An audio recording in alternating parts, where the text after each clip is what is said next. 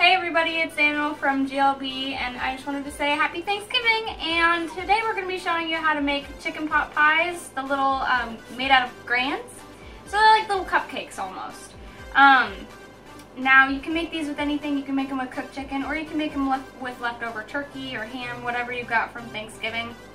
It's kind of nice because then you're not stuck eating just like turkey sandwiches for the next week.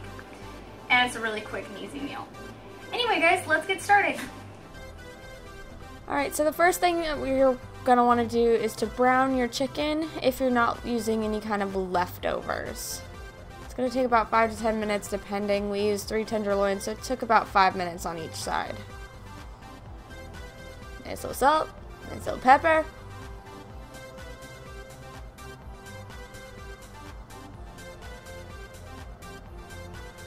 And you just want to give them a nice little flip.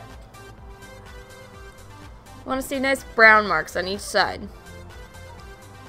My grill marks look a little bad. Then you're just going to want to dice up your chicken or your turkey or your ham, whatever you're using. Just nice little bite-sized pieces.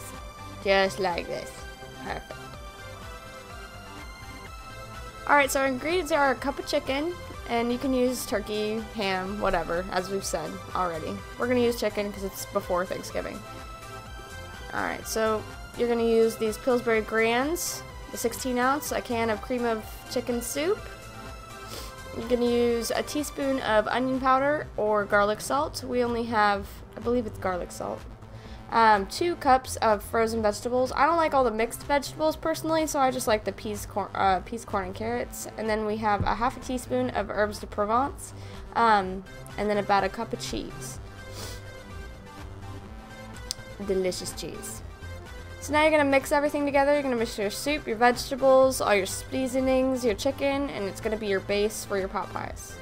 So we're just going to mix in this. Perfect. Going to mix in your seasonings. If you don't have herbs de Provence, you don't have to use it. It's totally fine. Give it a nice little mix. I like to mix it before you add all the vegetables so you know that the seasonings are all well incorporated. Make sure all your vegetables, they're gonna stick. Perfect. Starting to look like filling. Awesome. Now we're gonna just mix all of our chicken. All of it. All the chicken. Except for the little piece that we're gonna give to the dog. Looks good. You're going to want to preheat your oven to 375.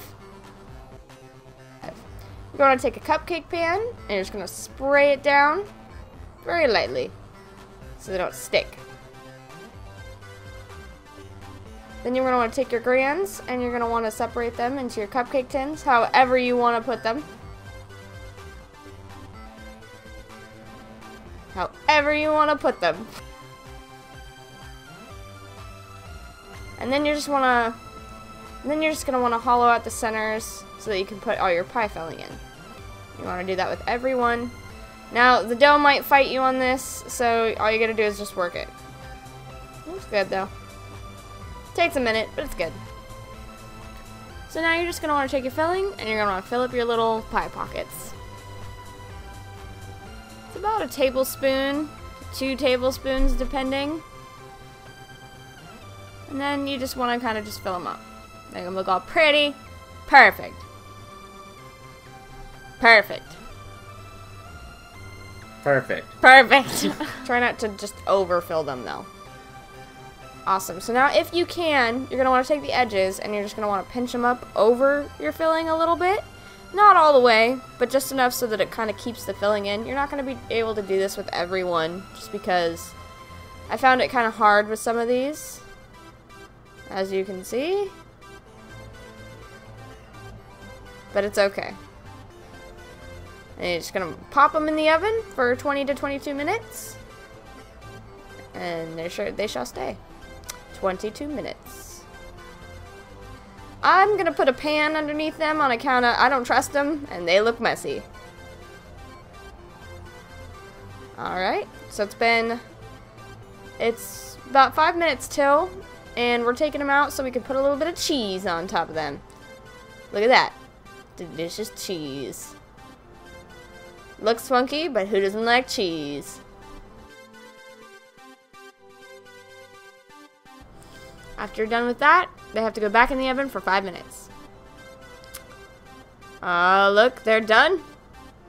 Nice and cheesy on top. Delicious. Cheese. And here's your finished product.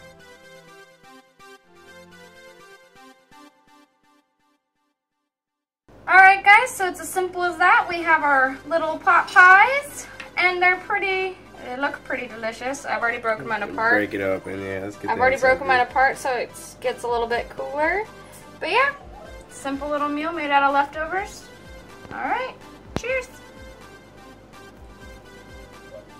Huh.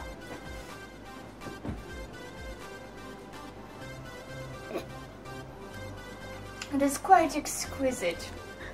Yeah, you laugh at that. It's actually very, very good. And very easy to make. Anyway, guys, I hope you have a good Thanksgiving. Thanks for hanging out with me for a few minutes. I'll see you guys next week. I would like some chicken, please. Please, a pot pie, please. Please, no. Please.